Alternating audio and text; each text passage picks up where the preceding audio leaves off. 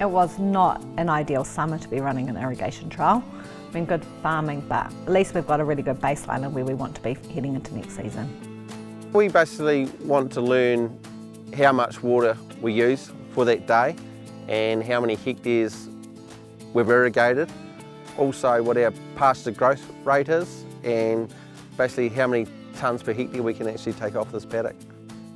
Towards the end of summer, beginning of autumn, we had a day out at the trial block with balance and with car fields, and we got some pasture samples. So it was actually a bit of a family affair, and we mowed 5 consistent strips, so same length, same width of pasture for some analysis, so sort of breaking it down, looking at our yield and tonnage per hectare, dry matter content, and approximate covering kilos of dry matter per hectare. So what that's going to do is give us a nice baseline moving forwards into the following season.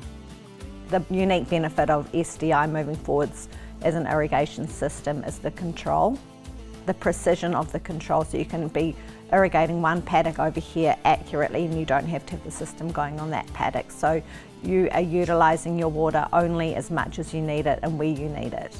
You're irrigating to data, not irrigating to what your eye can see. What we can see from SDI being used in numerous other countries is that you get an overall high yield. You're irrigating really precisely and you're irrigating obviously at the level of the root. And because it's subsurface, you get a stable growth in any climate. Because it's under the ground, you're not affected by excessive dry winds and hot sun, etc.